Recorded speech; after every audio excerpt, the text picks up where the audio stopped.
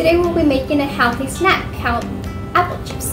In order for this, you're gonna need the following ingredients: some white sugar, cinnamon powder, apples, non-stick spray, and then you're also gonna need half tablespoon measuring spoon.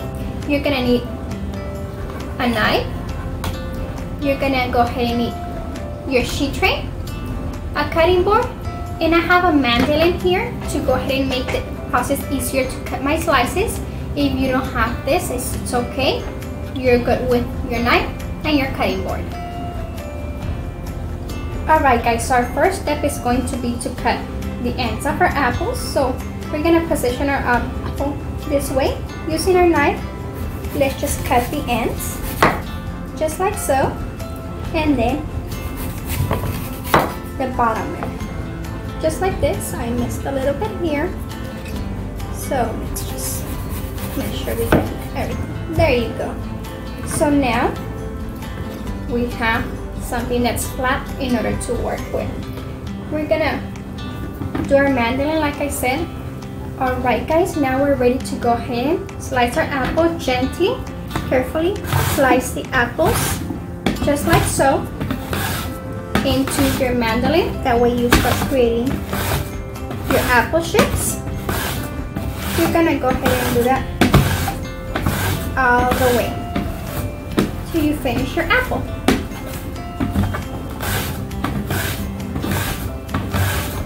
Just like so. I'm gonna show you how you could do it with your knife as well. Just grabbing your knife, just cut thinly slices, just going to the edge, just like so. Then that way you could create, and it's easier to go ahead and get your apple chips nice and crisp, just like so. See? So you want them really thin. You're gonna repeat this process all the way till you finish your apple.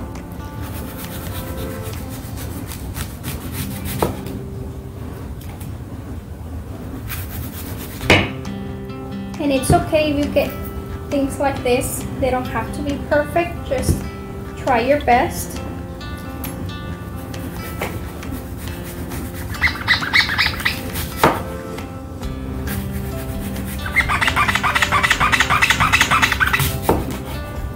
Just like this.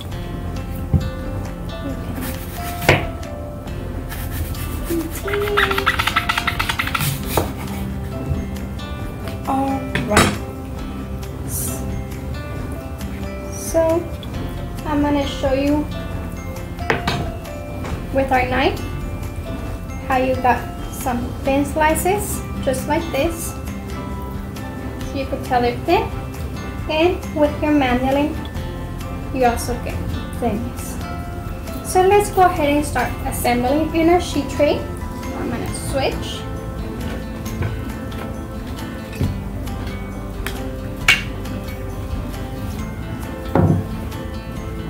Grabbing our sheet tray, the first thing is to go ahead and spray some of our non-stick spray into it, just like so. Then we're gonna go ahead and grab our slices chips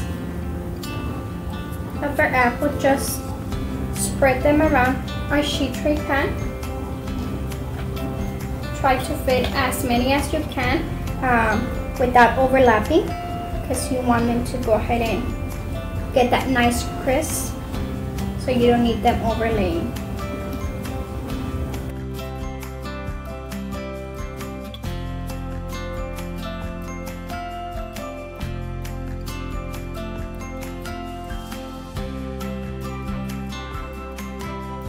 There we go. So I line them up. My next step is just measuring half tablespoon of our white sugar. We're gonna sprinkle them over our chips, just lightly, just to go ahead and get that nice caramelization. It's gonna help with the crispiness, and it's gonna add nice sweetness.